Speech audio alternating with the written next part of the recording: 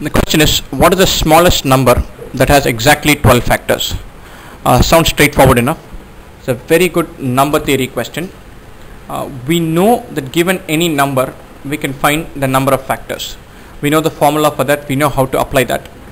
But the question reads, we need to find a number that has exactly 12 factors. More importantly, we need to find the smallest such number possible. How do we do this? First up, let's look at the formula for finding the number of factors for a given number. If a number can be broken down into P1 power A into P2 power B into P3 power C, this will have exactly A plus 1 into B plus 1 into C plus 1 factors, where P1, P2, P3 are prime. So once you prime factorize the number, we can find how many factors are there for that particular number. So if a number has to have exactly 12 factors, then this combination A plus 1 into B plus 1 into C plus 1 and so on should be equal to 12 exactly. This is possible with exactly one prime factor, or we don't have P1, P2 and P3, just P1, in which case the number will have to be some prime power 11.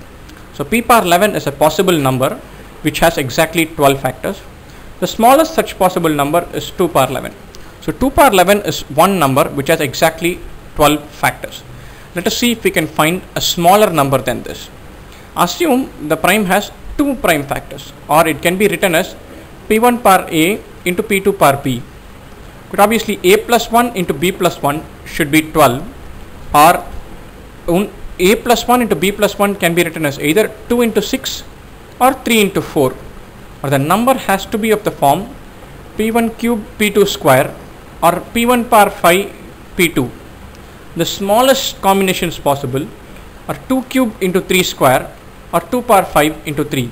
We obviously allot the higher powers for the prime to the lower prime because we are looking to find the smallest number which has exactly 12 factors. This way we get two choices, 72 or 96. 2 power 11 is definitely greater than either of these two. So the smallest number which has exactly 12 factors is 72, unless we can find a number even smaller than this. Let's see if we can. The other way we can think of this number which has exactly 12 factors is as a combination of 3 prime numbers. So if you can write it as P1 power A into P2 power B into P3 power C, then the number of factors would be A plus 1 into B plus 1 into C plus 1. The number of ways you can write 12 as a product of 3 numbers is 1, just 2 into 2 into 3. I'm obviously ignoring the trivial case of writing it as 1 into 2 into 6 because we would have already covered that. So if you write 12 as 2 into 2 into 3, then P1 power A plus 1, P2 power B plus 1, P3 power C plus 1 can be P1 power 1 into P2 power 1 into P3 whole square, which can be rewritten as 2 square into 3 into 5 in order to get the smallest such number possible. So if you have a prime which is 2 square into 3 into 5, then that number will have exactly 12 factors.